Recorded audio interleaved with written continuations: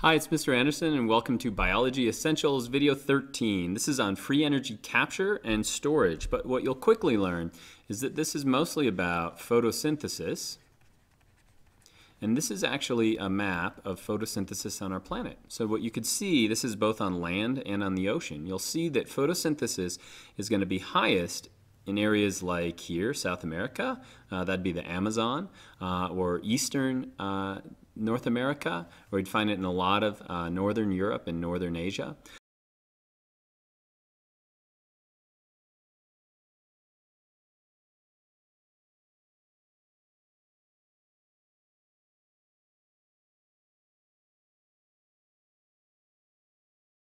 And so it's mostly about photosynthesis. Oh, and we also see it in the ocean. So we're going to see a ton of it near the equator, but not exactly at the equator.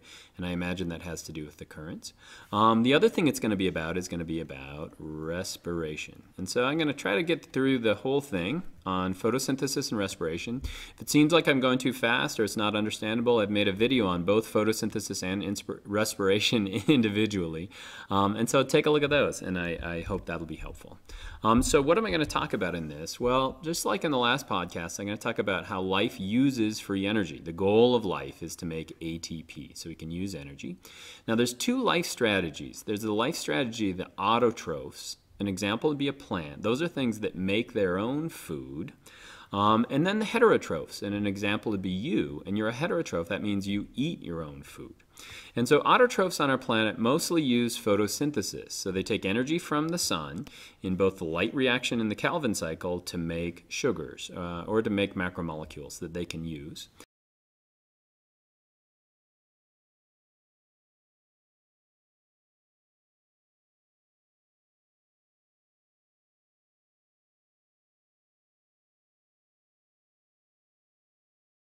There's an obscure group of organisms on our planet that don't have light available, and it doesn't mean that they're out of luck. They use chemosynthesis, so they use the energy found in chemicals to actually make their food. The other lifestyle then is heterotrophs. Heterotrophs are going to use cellular respiration, which is essentially oxygen, mitochondria, sugar, and they're going to make ATP from that. It requires oxygen, which pulls on those electrons. We'll talk about that in a second. And the process is glycolysis, Krebs cycle, and then finally the electron transport chain.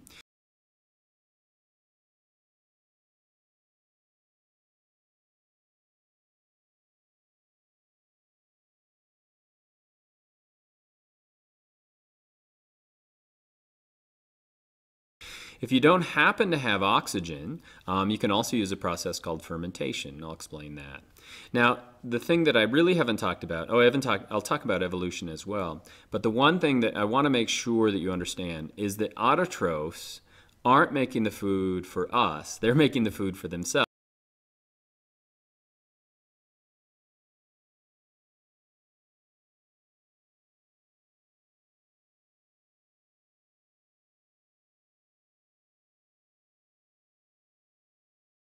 And so not only does a plant do photosynthesis, they then use cellular respiration to actually break the energy and get the energy out of the food that they ended up making.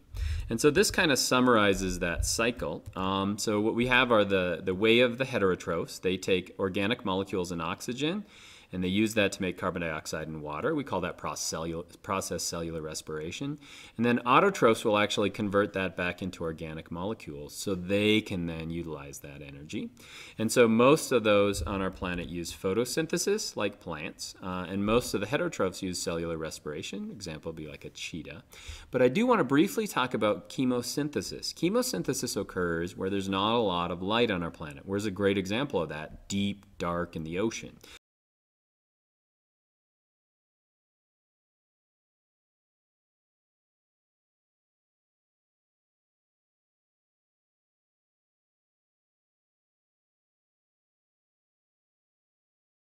So let's talk about photosynthesis and respiration. So this is my animation for how photosynthesis works. And the one thing that you want to always the problem when you're doing photosynthesis and respiration is that you get so into the steps that you don't really understand what's going on. You miss the forest for the trees. And so what we're doing in photosynthesis is taking carbon dioxide, plants take that in, taking water, converting that to glucose, and eventually to oxygen. And so if I animate it, it looks like this. And so what we're doing is we're taking the carbon in carbon dioxide, and we're actually turning that into carbon in glucose. We're releasing oxygen as a waste product, but what we're really doing is we're storing energy in this glucose molecule.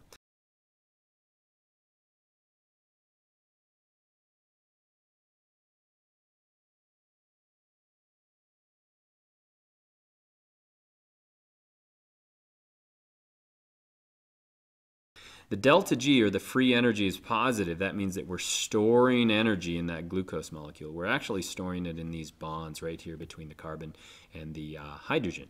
Now, it's not as simple, I wish it was. It's not as simple a chemical reaction as this. It's actually pretty complex. But what I don't want you to miss is I don't want you to miss what happens to the carbon dioxide, what happens to the water, and how does that convert into glucose and oxygen. And so if you've missed that, then I've done a bad job.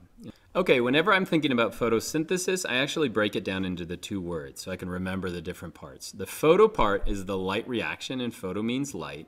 And synthesis means to build, and so that's going to be the Calvin cycle.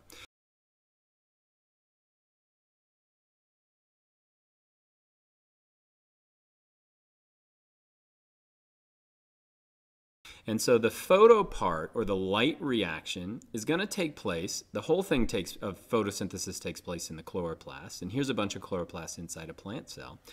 But the light reaction is going to take place right here. It's in the thylakoid membrane.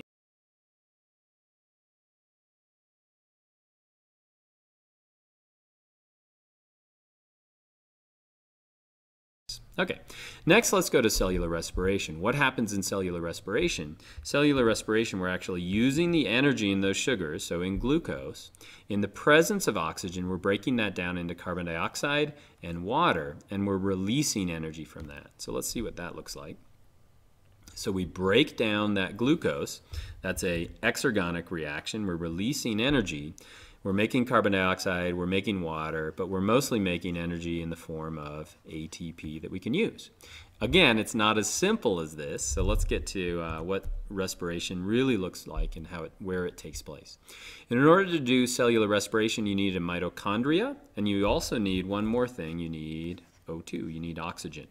So the parts of the mitochondria that you should become familiar with, first of all, we've got an outer membrane. Outer membrane is going to be this portion right here.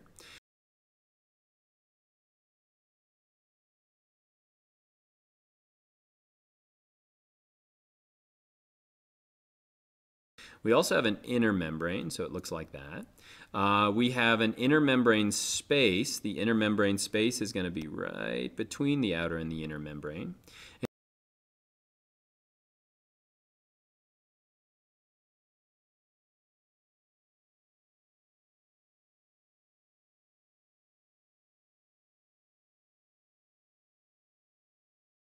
And you see here that we have these folds that go on the inside of that inner membrane. And what that does is increase the surface area. But the last thing that we should become familiar with is actually called the matrix. Matrix is going to be the inside of the mitochondria. And so the parts of cellular respiration, the first part is called glycolysis. That'll actually take place out here. Next thing is going to be the Krebs cycle. Krebs cycle will take place in here. That's in the matrix. And then finally we have the electron transport chain. Electron transport chain is going to take place along that inner membrane.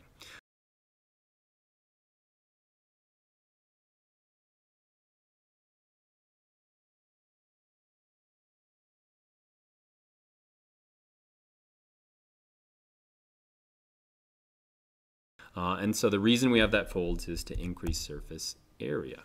Now this looks a little scary, the diagram, but it shouldn't be that scary because we're going to miss all the intermediates. So what do we start with? Glucose.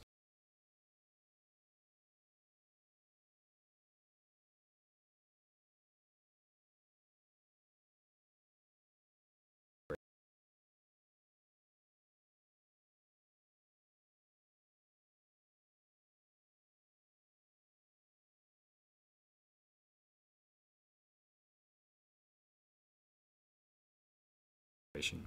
So photosynthesis and respiration are how we utilize energy, free energy from the sun, to make ATP, to make our cells grow. So I hope that's helpful.